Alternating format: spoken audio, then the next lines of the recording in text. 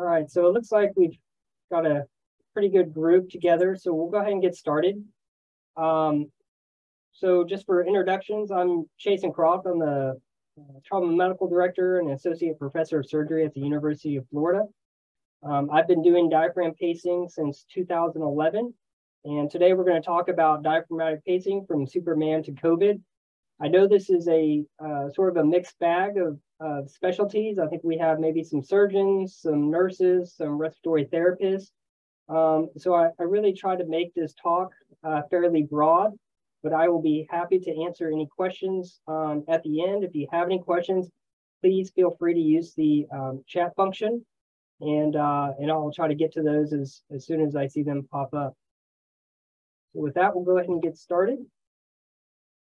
So the only disclosure I have is that I am a proctor for Synapse Biomedical. So I train other surgeons and facilities how to use these devices. We will be discussing the uses of FDA-approved devices, the Synapse Medical NeuRx DPS system and the Synapse Biomedical TransAeris system, which I'll just sort of briefly touch on towards the end. So these are the objectives that I hope to shoot upon. So for those of you that don't know, the image on the right of the screen, that's the SR-71 Blackbird. So it's a military plane. It actually holds the world's record for the highest vertical altitude at like 85,000 feet, and the fastest speed in an airplane at Mach 3.3, which is almost 2,200 miles an hour. So I put that picture in because this is going to be a very high, fast-paced overview of diaphragmatic pacing. I hope to discuss the pathological states predisposing to diaphragm dysfunction. We're going to talk about how to identify appropriate candidates for diaphragmatic pacing, discuss the actual implantation technique, differentiate between the different pacer types. That's the permanent pacer system, the NeuRx system, and the TransAeris system. And then briefly touch upon how to interpret diaphragmatic pacer malfunctions. So again, I know we have a mixed bag, so I wanted to go over a little bit of anatomy. So really, before we can talk about pacing, if you give me one second, I'm going to move this screen here. So really, before we talk about diaphragmatic pacing, we really have to first understand how the diaphragm works. So when we talk about respiratory innervation, what we're really talking about is breathing. And often this is described as two main types. So you have quiet breathing when we're at rest, and then you have forced breathing when we're exerting ourselves. The diaphragm and the external intercostals are really the prime movers of quiet inspiration. But as demand increases during exercise, for example, the accessory muscles come into play. And these include the sternocleidomastoids, the scalenes, and the trapezius muscles. Expiration, on the other hand, is really more of a passive process under normal breathing. However, during times of forced expiration, the expiratory muscles are recruited, and this includes the internal intercostals, the rectus abdominis, and the abdominal obliques. So we all know that the diaphragm is shaped like a dome. You've got this centrally located inner aspect, which is the tendon, and then you've got this zone of apposition, which is lateral, which is directly opposed to the inner aspect of the lower ribs. The apposition zone constitutes about 30% of the total surface area of the rib cage. And during inspiration, as the muscle fibers shorten, the opposed area decreases and the dome descends axially.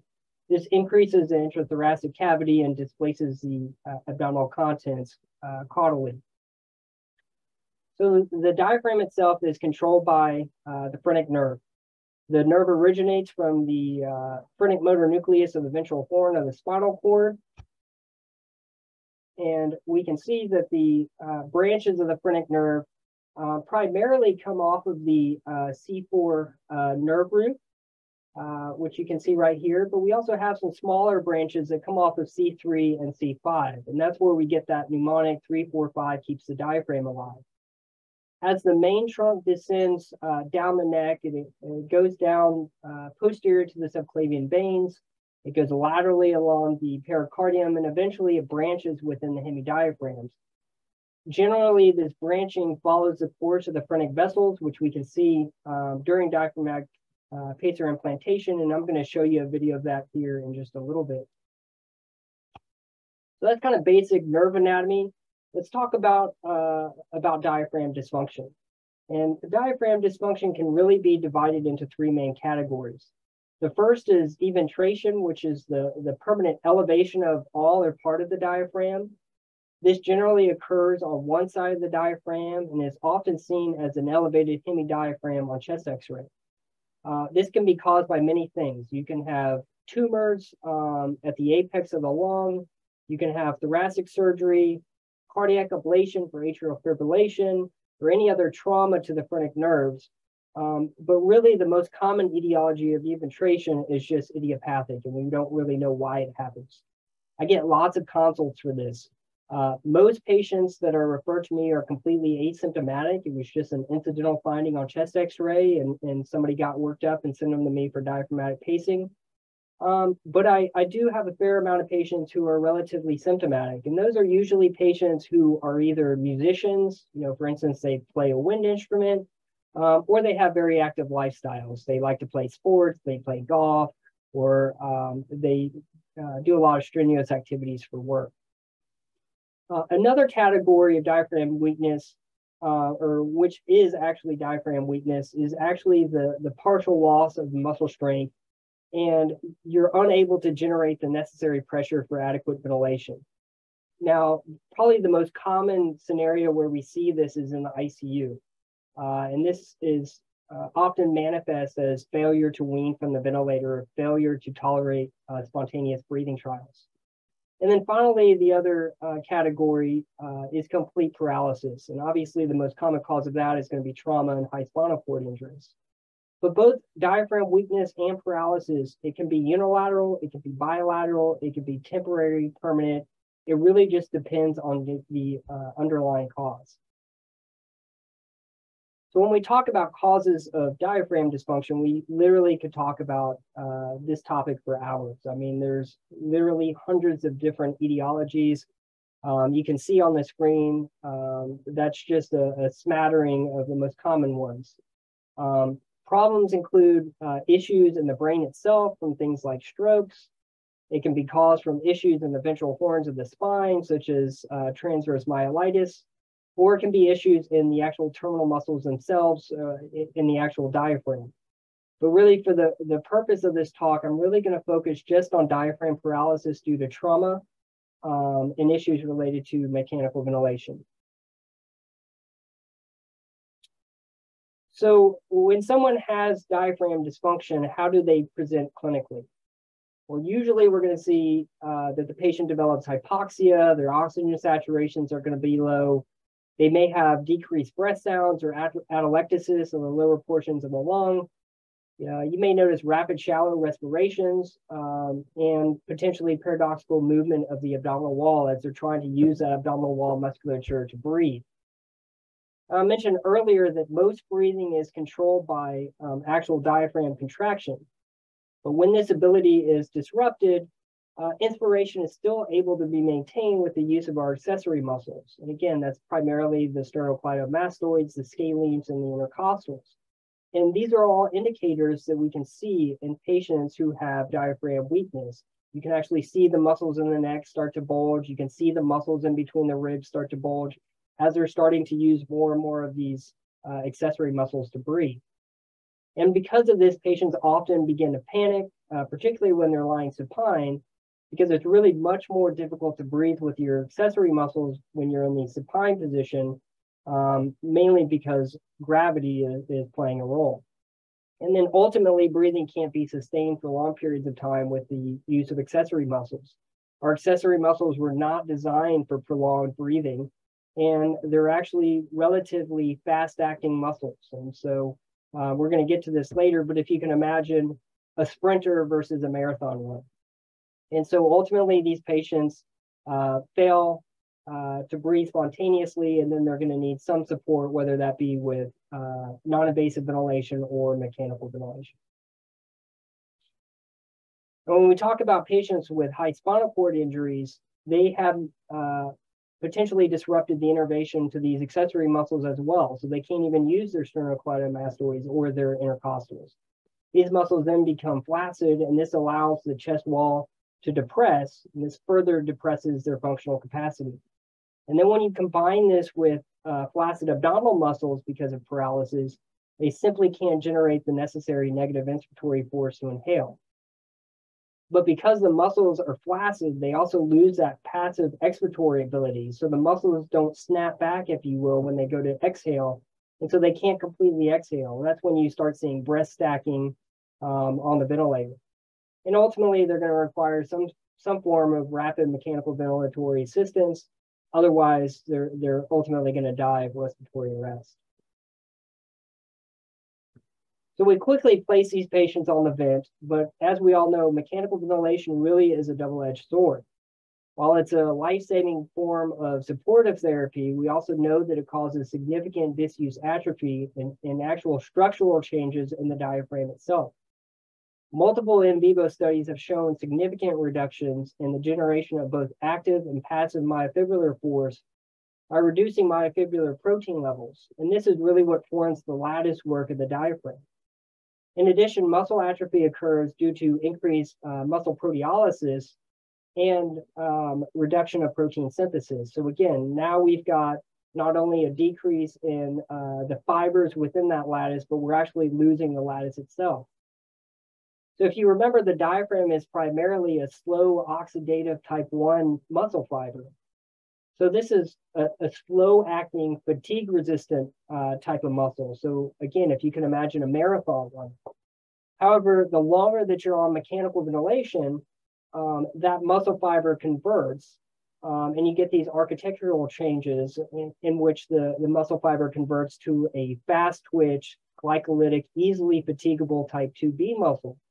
So if you can imagine a sprinter, if you take a sprinter and you try to put them in the Boston Marathon, they're going to fail within the first, 100, 200 meters because they're just not used to that endurance. The same thing happens with the diaphragm.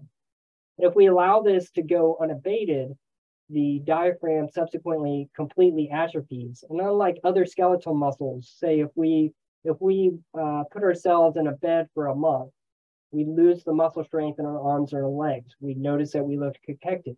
But then we could get up with physical therapy, we could get to the gym, we could work out, and we could build that muscle back. Well, unfortunately, the same thing doesn't happen in the diaphragm. Once the muscle in the diaphragm atrophies, it no longer comes back. So we can't then exercise that muscle and get it back. So that's what we're trying to prevent. And this is something you can actually see in the operating room. The diaphragm will actually look paper thin. You can actually see the lung sliding behind the diaphragm. That's usually a bad indicator that they're not going to be able to pace. So this is probably the single landmark study that really proved this theory. Levine et al. Published these results in the New England Journal back in 2008. And it's really a fascinating study. They compared the diaphragm biopsy specimens from 14 brain-dead organ donors prior to donation, and these were the case subjects. They then compared those to 8 patients who were undergoing thoracic surgery for either benign lesions or small isolated lung cancers, and these were the controls. And what they found was that all case subjects were on the vent for 18 to 69 hours prior to biopsy, and the controls, or the patients who were undergoing thoracic surgery, were on the vent for 2 to 3 hours prior to biopsy. And as compared to the diaphragm biopsy specimens from controls, the specimens from the case subjects actually showed decreased cross-sectional areas of both slow twitch muscle fibers as well as fast twitch muscle fibers of 57% and 53%. They also had decreased glutathione concentration of 23%, and this is a known indicator of oxidative stress. The case subjects also had increased caspase 3 activity of 100%, as well as a decrease in the proteins of the myofibrillar lattice, which is an important step in proteolysis. There's also a 200% increase in atrogen 1 messenger RNA, which is a transcript to MBD4, which is a housekeeping gene within the diaphragm itself, and a 590% higher ratio of the MERF1 mRNA transcripts, again, to MBD4. And both of these are important pathways in proteolysis. So we have decreased generation of protein and muscle fibers, and we have increased breakdown of that muscle fibers. So their conclusion was a combination of complete diaphragm inactivity as well as mechanical ventilation results in marked atrophy of the diaphragm myofibers and increased proteolysis during diaphragm inactivity. And we all know that this disuse atrophy begins almost as soon as somebody is on a ventilator. And most of us have probably seen this, again, manifest as failure to wean a spontaneous ventilation or spontaneous breathing trials. So this really begs the question, what can we do to prevent this? And so at about the same time that this body of literature was coming out, Dr. Anders was at work with Synapse Biomedical in collaboration with Case Western Reserve, as well as the University Hospitals in Cleveland, in creating the NeuRx diaphragmatic pacing system. This is a 4-channel battery-powered neurostimulator implanted with 4 electrodes, 2 on either side. It provides electrical stimulation to the muscle and nerves of the diaphragm. And it first received FDA approval for dependency from the ventilator for spinal cord injuries in 2008. So what other workup is needed? So I'm going to preface this by saying that patients with acute spinal cord injury who come in immediately after their trauma really don't need any workup. You can just take them immediately to the operating room and trial implantation. However, you may get patients, like I get patients all the time who get referred to me who have been in another institution, they've been on the ventilator for weeks, potentially even months before they get to me. And in those patients, they really should undergo a fluoroscopic sniff test. This is also known as diagnostic fluoroscopy. It's really a quick and easy real-time fluoroscopic assessment of the diaphragm motor function. It's used most often to confirm the absence of muscular contraction of the diaphragm during inspiration in patients with phrenic nerve palsy. The technique is really fairly straightforward.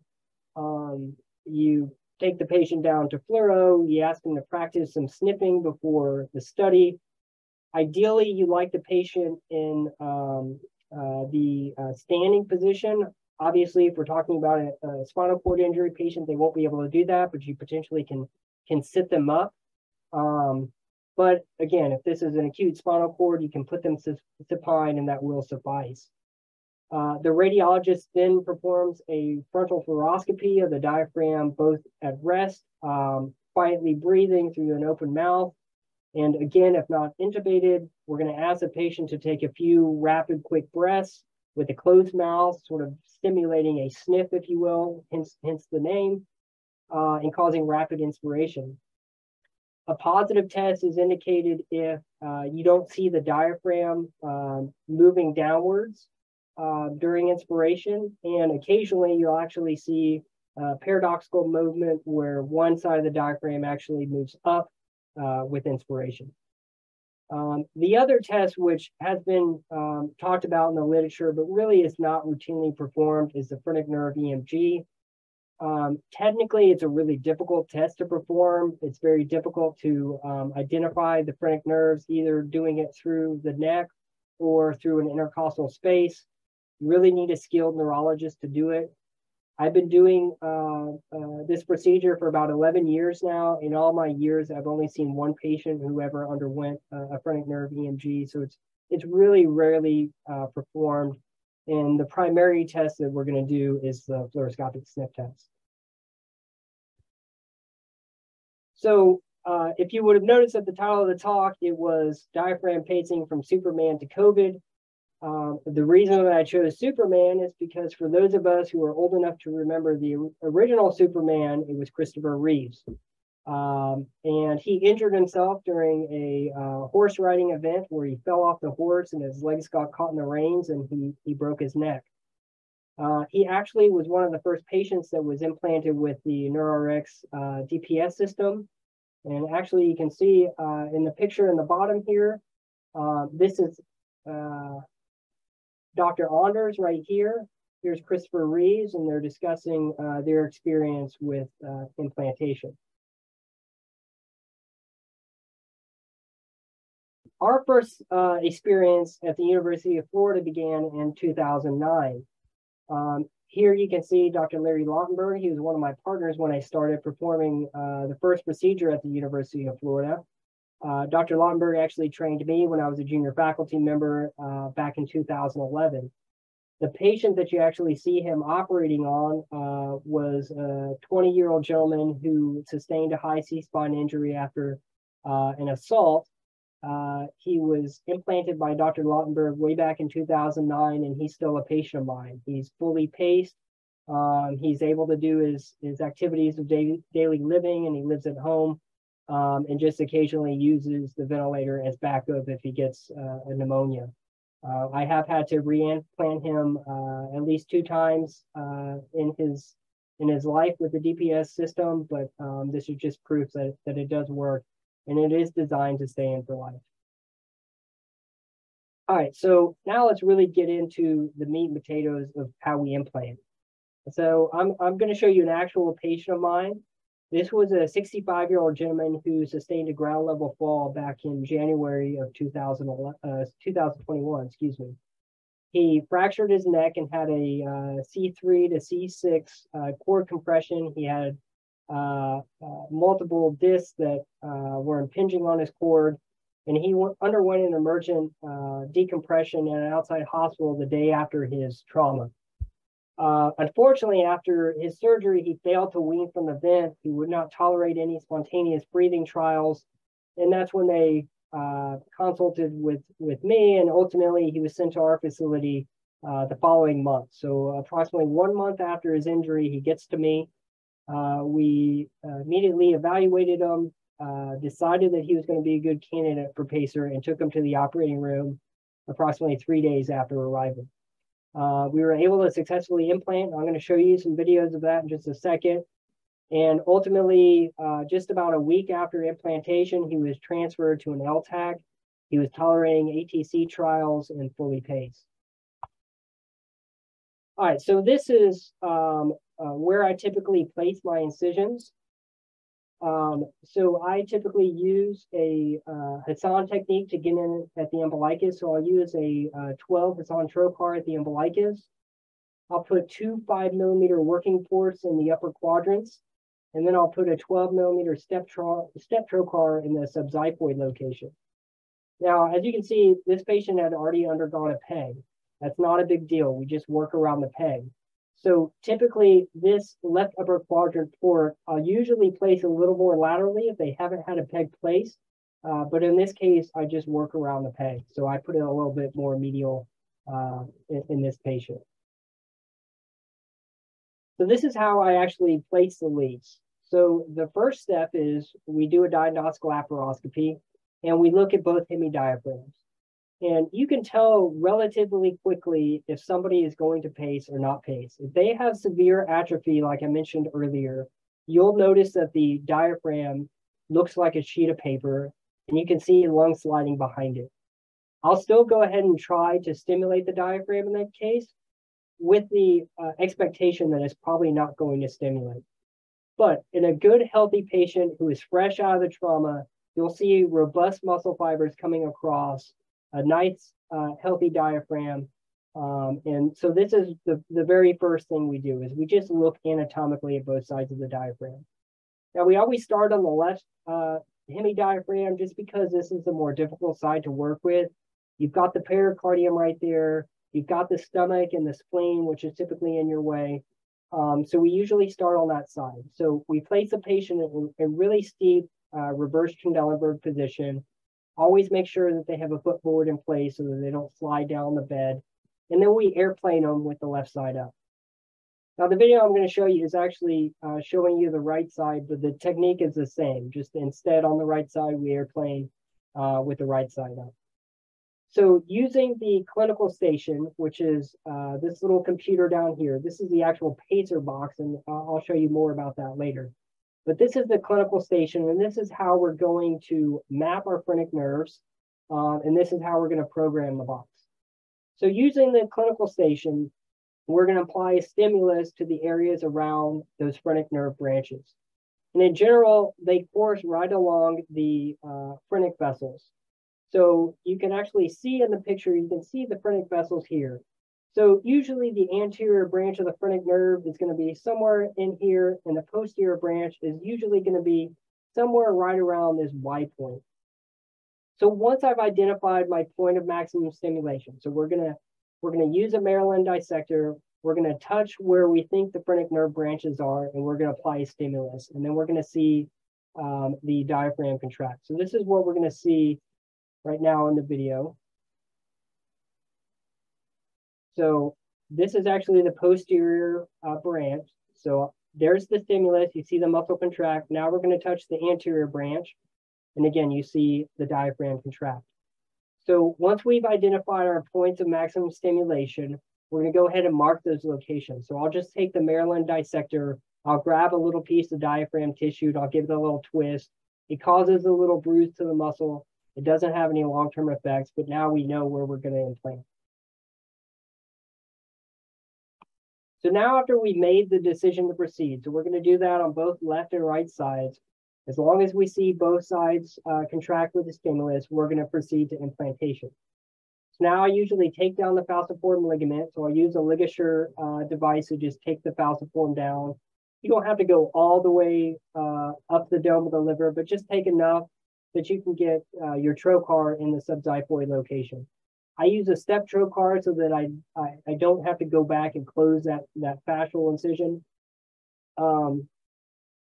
It's my personal experience that once I place the step trocar, that's where we're gonna put our delivery device, and I'll show you that here in this video. But typically, once I put the delivery device in, I'm going to be standing on the contralateral side to the side that I'm working on. So, for instance, in this case, you're going to see me putting the leads in the right hemidiaphragm, so I'm standing on the patient's left side. Again, that's just personal preference. You may find with your experience that you like doing it the other way. So what you'll see me do is I'm putting the delivery device in, which is essentially a big hollow bore needle. The actual pacer lead gets loaded into the device through the hollow bore needle. The wire itself has a little barb at the end of it, which captures into the diaphragm. And it's got a few little pieces of blue nylon strand to help you identify the end of the lead. So you'll see me introduce the lead through the diaphragm.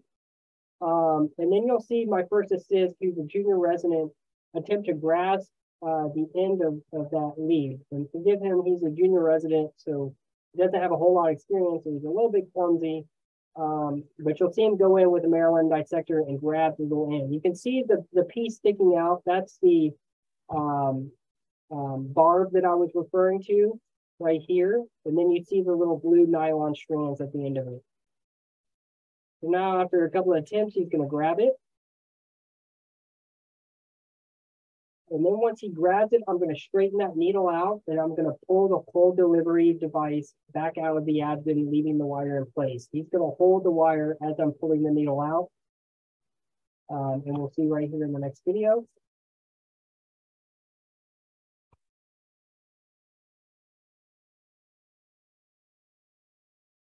So now I've placed the lead, and I'm applying a stimulus, and you see the diaphragm contract. So again, this is the posterior portion of the right hemidiaphragm.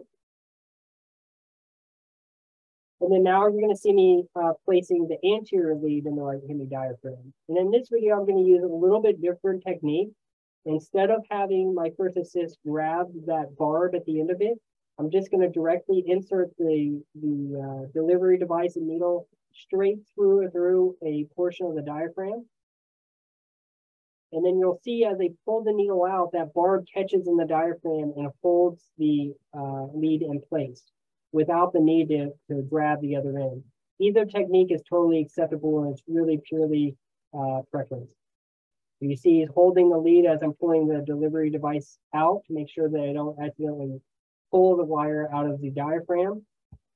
Now, occasionally, you can't get the needle to go through and through a piece of diaphragm. That's okay. You just insert the needle into the diaphragm and you close the delivery device just a little bit and it'll tint the diaphragm. And then you can have a first assist grab the bridge of tissue over top of your needle as you pull the needle out. And again, the barb is going to capture in the muscle of the diaphragm and hold that wire in place as you're pulling the delivery device out. So once we've placed all 4 leads, we're then going to test all of them together. And we want to make sure that we see both lobes of the diaphragm contract. And we want to make sure to ask our anesthesiologist to make sure that we're not seeing any ectopy on the monitor. So here you're going to see us testing all 4 leads. There's the stimulus on the right. There you see the stimulus on the left. Now you can tell in this patient, his left hemidiaphragm is much weaker than his right hemidiaphragm. But over time, as you start to rehab that diaphragm, which is really what the pacing system does, it's PT for the diaphragm, we'll convert those muscle fibers from that 2B type muscle fiber back to that slow twitch type 1 fiber and strengthen that diaphragm back up. And ultimately, you'll see that diaphragm function normally. So once we're assured that all 4 leads are functioning appropriately, we'll take the subxiphoid trocar out and pull all 4 leads out of the abdomen. I typically place a 2-0 silk along the left leads, just so that I know what leads are left and what leads are right. What leads are anterior and posterior doesn't matter, but we do need to know what's left and what's right, and that's going to be important for the next phase, which is the tunneling phase. So I just wanted to show you that the complications do occur in this procedure. It's pretty rare. I always tell my patients the major complications, obviously bleeding, because we're dealing with the liver, the spleen, the stomach, all right underneath the diaphragm. We can injure the other structures in the abdomen. All of the complications associated with anesthesia and laparoscopy, such as hernia. But really, probably the highest risk complication is development of a capnothorax. This occurs in about 20% of patients. I'm going to show you another video of a patient that I did earlier this week. The lead implantation was relatively straightforward. It was 1 shot. You can see I go in, I don't grab a big piece of tissue. I secure the wire in place. Now you're going to see me test the wire. You're going to see the diaphragm contract, and then immediately after, you're going to see that diaphragm bulge down. So if you give it 1 second,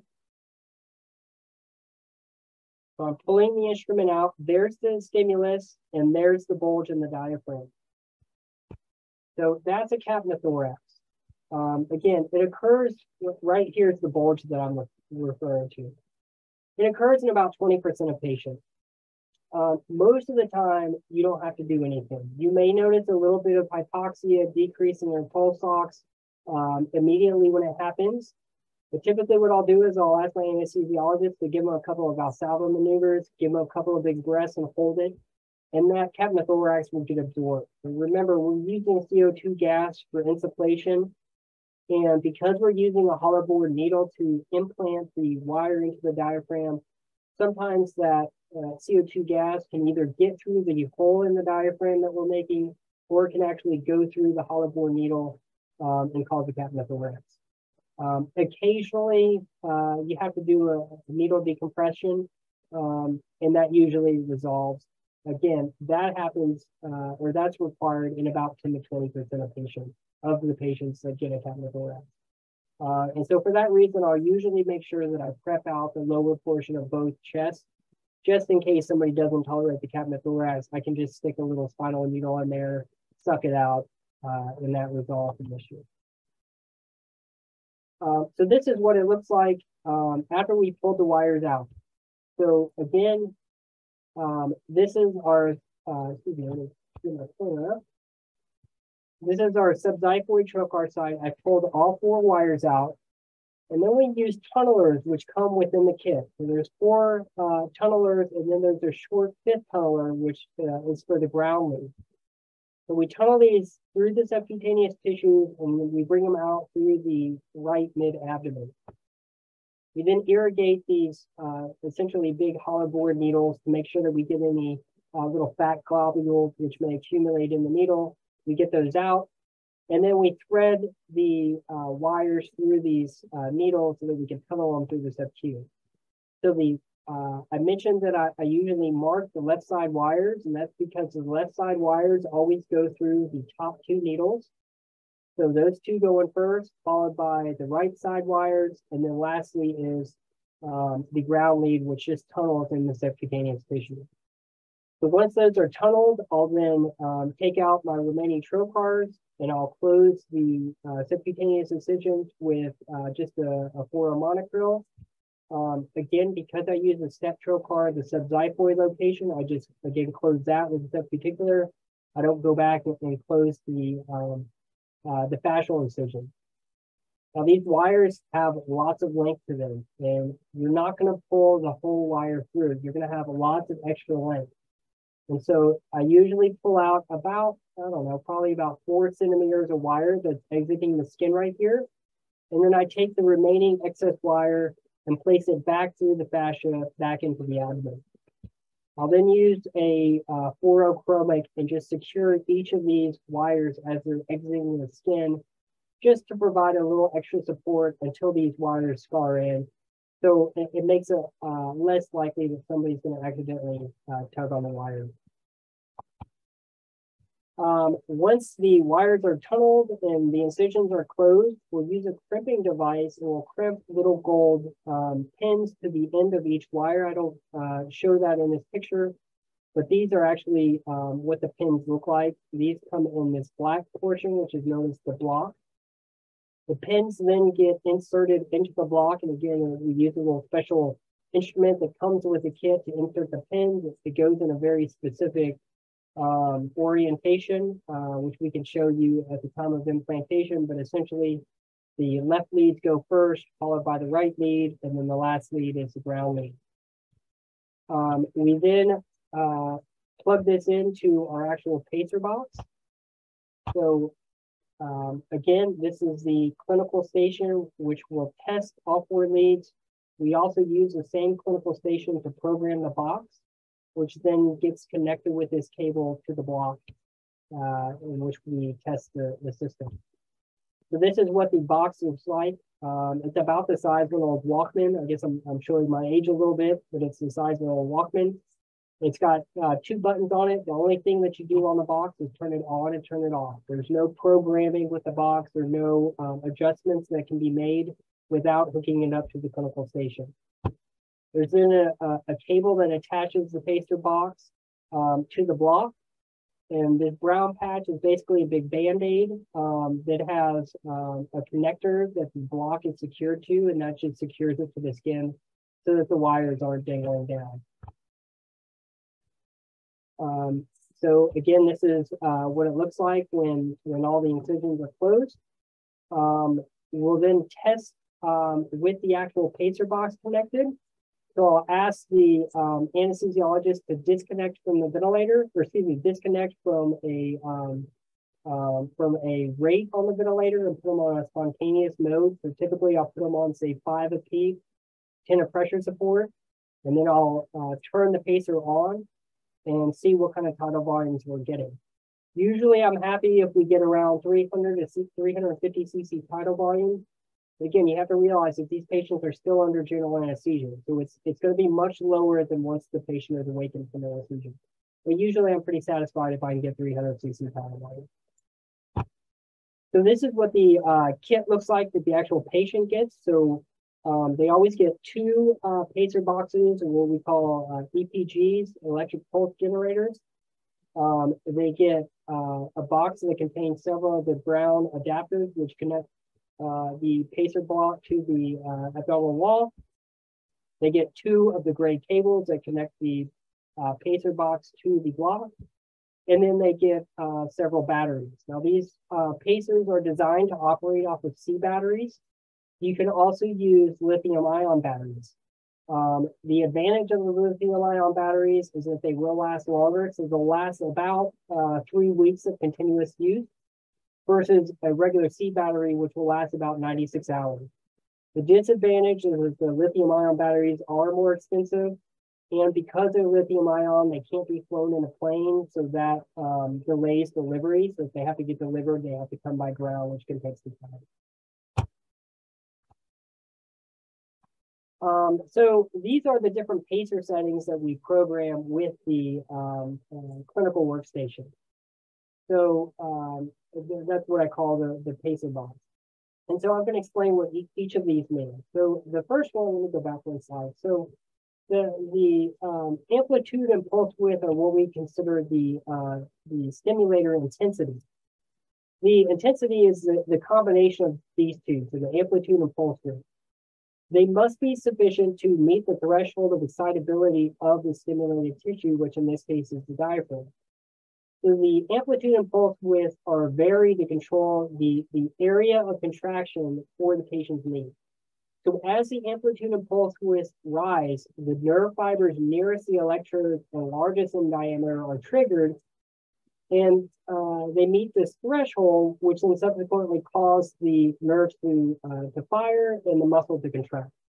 And so as you increase the amplitude of pulse width, the nerve fibers further away get stimulated and get recruited, and you get more contraction.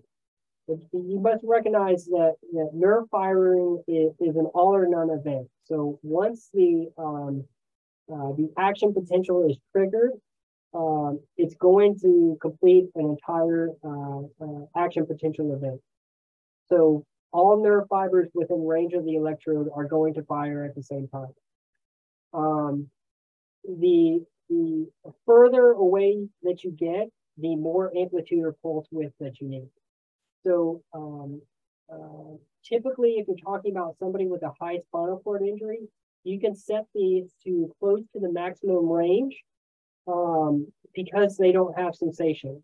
But if you've got somebody that maybe is an incomplete quad and has some sensation, you may have to make some adjustments because they may complain of pain. And typically, if they're going to complain of pain, it's going to be in the shoulder and the neck because, again, the diaphragm doesn't have good pain fibers, and you get what's called referred pain, and it's typically in the shoulder and neck. So that's amplitude and pulse width.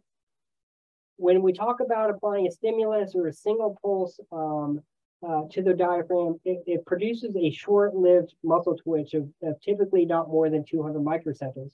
So that's what we're doing when we're trying to map the phrenic nerve. If these pulses are repeated more frequently than this 200 microseconds, then the muscle fibers don't have time to relax in between stimuli. And eventually you get a continuous or tetanic or fused contraction. And that's really what we want. We want the whole diaphragm to contract at the same time.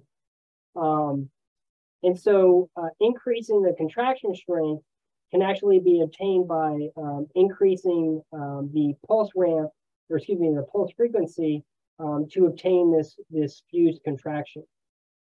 But what we actually found out is that actually lower pulse frequencies convert the muscle fibers more quickly back to that type 1 fiber.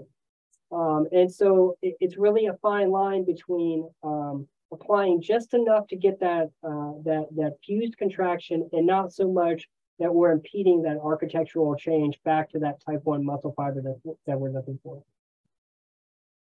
The pulse ramp, on the other hand, defines the number of pulses until the pulse intensity reaches the final programmed value. So basically, until we get to our final breath. And so the pulse ramp is adjusted to sort of smooth out the start of each inspiratory cycle. So it modulates the pulse intensity at the onset of each inspiration. So the combination of pulse ramp and pulse frequency determine the overall ramp time interval, so how long our overall breath is. So these are the maximum and minimum settings for each parameter. So just to give you an example of what I would do in somebody who has a high C-spine injury, I'll set the amplitude to usually around 18 milliamps, the pulse width to 180 microseconds, the frequency to 18, respirations about 16 to 18, depending on what their settings were before they came into the operating room, an inspiratory time of 1.1 second, and a ramp of 10. And this is just a starting point. Once I get the patient back to the ICU and I get them awakened from anesthesia, we'll start pacer trials. And then we'll make adjustments depending on what their tidal volume is, what their pain threshold is, and how their pulse ox is doing, and what their capnography is showing. So how do we know if there's a problem? So the image on the left, this is actually one of our old EPGs or pacer boxes. So at the top, it says RA4 and shows 1, 2, 3, 4. Those are the 4 leads. 1 and 2 are the left-sided leads in the left hemidiaphragm, 3 and 4 are the right. The 15 BPM is the breaths per minute. So in this case, you set to 15 breaths. And the AAA just indicates that all of these leads are functioning appropriately. So on the old EPGs, they used to alternate they would show either A's, B's, or X's if there was a malfunction. The newer EPGs will actually, instead of showing an A or B, they'll show a star, and that means that it's functioning appropriately. If you see an X, however, that means that one or all of the leads is malfunctioning. So if you see that all 4 leads are showing an X, that usually means that there's a problem with the ground lead. And it's usually this last lead right here usually becomes frayed and is broken, in which case we can actually cut it, place a new gold pin on the end of the wire, and put that pin back into the block, and that usually solves the issue. If you see an X on one of the individual leads, again, we'll do the same technique where we cut the lead, try to put a new pin on it, and put it back in the block. If that doesn't resolve the issue, then we have to take them back to the OR and do a reimplantation. Now, the repairs can be done at the bedside. They can be done in clinic. They're very easy to do. It's the same equipment that you use to implant initially. All right, so just to move through this last portion relatively quickly, because this is about the temporary system, and I want to give everybody a chance to ask any questions that you may have. But you may be asking why I chose Superman to COVID, and where did COVID come into play? Well, we know, looking at studies from hospitalized COVID patients, that those patients that develop severe COVID infections, approximately 33% will develop ARDS. Of those, about 26% will require ICU admission. And of those, 16% will require prolonged mechanical ventilatory support and even die. And so that's where the temporary TransAeris system came into play. So in April of 2020, Synapse received emergency FDA approval for emergency use in COVID patients. The goal was to facilitate rapid weaning from the vent and thereby increase vent availability. Again, if you remember the beginning surges of COVID, there was lots of concerns that we didn't have enough vents. And so this was to help with that. So the TransAeris system is a temporary percutaneous diaphragmatic stimulator, just like the permanent one. It's just purely percutaneous. It can be done open or laparoscopic. There's no mapping involved. You just essentially place the leads where you expect the anterior and posterior branches, and you pull those out percutaneously through the abdominal wall. It's designed to reverse disuse atrophy and prevent that ventilator-induced diaphragm dysfunction. Once the patient is successfully extubated and no longer needing the system, you just pull the wires just like you would do with temporary cardiac pacers. This is what the system looks like. Unlike the permanent system, we don't connect this to a separate clinical station or program. All the programming is done on the actual box. These connect temporarily to the abdominal wall with these little electrode patches. And then you insert the pacer leads into these blocks. And then the settings can be adjusted on the fly. Again, unlike the permanent system, this system is designed to stay in for no longer than 30 days. Once that 30 days has passed, the system will no longer function. The battery dies and can't be restarted. And so at that point, you would have to remove the system and consider implanting a permanent device if they still need pacing. So that's the temporary system. I've got to be honest, I don't have a whole lot of experience with it. I've used it a handful of times, but it can be used in patients, not just COVID patients, but any patients that you suspect may have difficulty coming off the ventilator. If you've got somebody with an open abdomen, severe chest or abdominal trauma and you're worried that they may have difficulty, you can place this system. So with that, I wanted to show you just an example of a patient that I implanted. This was a case of a guy that dove into a shallow pond. He had a high C2 fracture dislocation. He was an incomplete quad and he was on the ventilator. I implanted him, and this is a video of him being discharged from his rehab facility. You can see that he's totally off the ventilator. His trach is capped. And at the end, he's able to talk. Can you please smile? Like, you have some independence. You are independent right now. You can take little.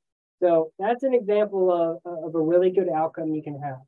Now, what I didn't mention earlier is that if you have a patient who is an acute quad, they're an acute high spinal cord injury, if you can get to those patients within, say, the first 48 to 72 hours of injury, you can implant them and you could potentially even avoid needing to place a tracheostomy and directly extubate them once they're on the pacer. So that is something to consider. So in summary, I know that was a fairly quick talk. Again, I want to give everybody a chance to ask any questions they may have. But in summary, diaphragm pacing helps patients come off the ventilator. It helps convert those type 2B muscle fibers back to the type 1 slow oxidative fatigue resistant muscle. It's a very safe operation. It's laparoscopic, it's quick, it can be done in less than an hour.